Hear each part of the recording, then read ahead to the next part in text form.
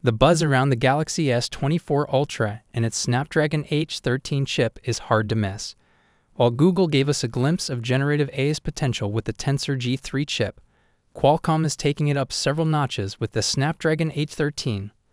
Let's dive into the exciting features. First up, we have the Object Eraser, a feature that allows you to remove unwanted objects, not just from photos but from videos as well. Yes, you read that correctly. Now you can effortlessly eliminate any unwanted elements from your video recordings, and that's truly remarkable. And that's not all. With the S24 Ultra, you can record videos with custom backgrounds, thanks to some nifty generative AI magic. It's like having a personal green screen without the hassle of an actual green screen. This feature is a game changer for content creators. Next up is photo expansion. This AI-driven feature lets you expand specific areas of a photo, similar to what Google showcased with the Pixel 8. It's a handy tool for enhancing your images. Qualcomm is also introducing night mode for videos. Just like night mode works wonders for photos, it does the same for videos.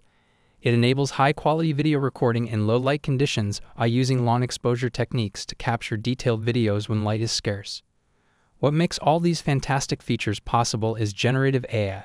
Qualcomm has packed a bunch of AI models, including their own Stable Diffusion and Meta's Lama 2.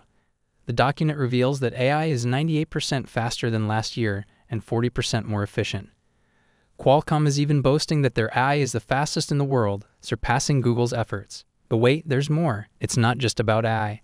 Qualcomm is also boosting CPU speed by 30% and the GPU by 25%, with efficiency improvements of 20% for the CPU and 25% for the GPU. These impressive performance upgrades are for the standard A13. Samsung is set to use the custom A13 for the Galaxy series, which is even more powerful.